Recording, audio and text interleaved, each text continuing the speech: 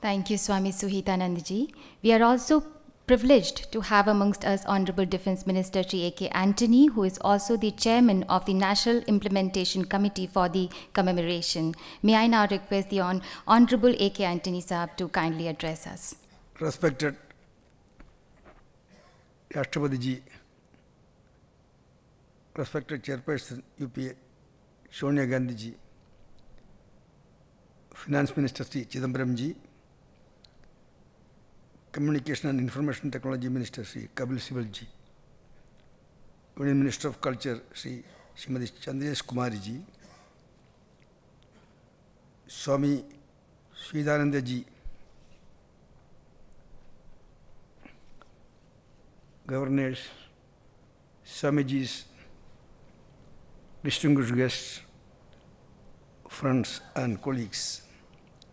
We have all assembled here today to pay homage to one of the greatest personality of our nation in modern times.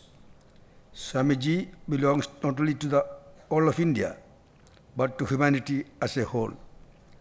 Great men like him are beyond regional, religious or racial boundaries and embrace the whole nation and humanity in their universal vision. Swami Vivekananda is honored as a spiritual leader, thinker and philosopher, saint, a teacher and a great patriot. He was all of these rolled into one. However, his primary concern was the welfare of mankind. Before he was travelled to the West, Swamiji toured the entire nation and witnessed from close quarters the miserable condition in which the downtrodden masses lived. He understood that the poor masses were in such a pitiable condition due to centuries of social neglect, caste exclusion, and denial of education.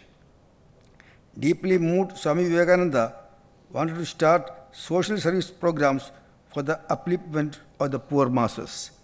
After his return to India from the West, Swamiji gave a series of lectures in different parts of India, drawing the attention of educated people to the pitiable condition of the poor masses and exhorted them to serve the poor masses with a spirit of worship. Swamiji has once said, and I quote, "The root of all evil is the condition of the poor. Priest power and foreign conquest have trodden them down for centuries, and at last the poor of India have forgotten they are human beings."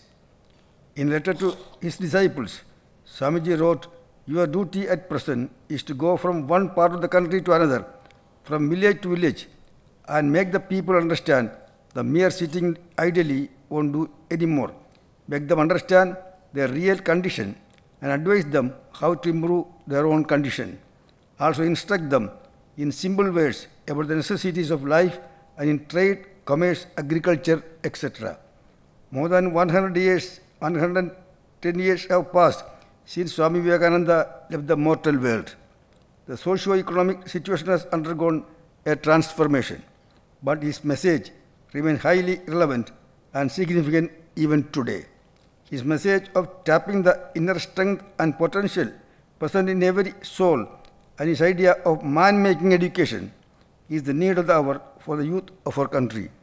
I hope the celebration of Swami Vivekananda's 150th birth anniversary will draw and engage the minds of a growing number of people, especially young people, to the importance of Swamiji's inspiring life and message, individually as well as collectively in the life of our great nation. With these words, I conclude by paying my deep respect to Swami Vivekananda, a great son of India, on the occasion of his 150th birth anniversary. Thank you. Jai Hind. Thank you, sir.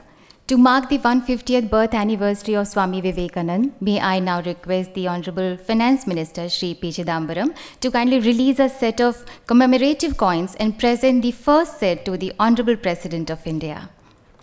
The commemorative coins are in the denomination of Rs 150 and Rs 5.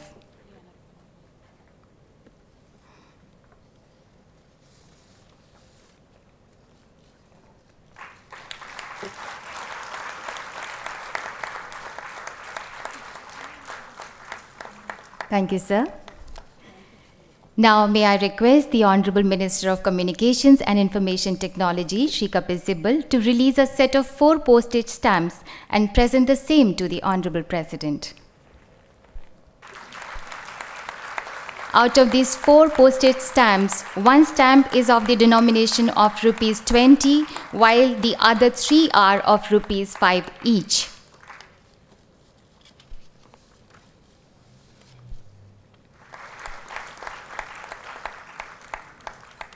Thank you, sir.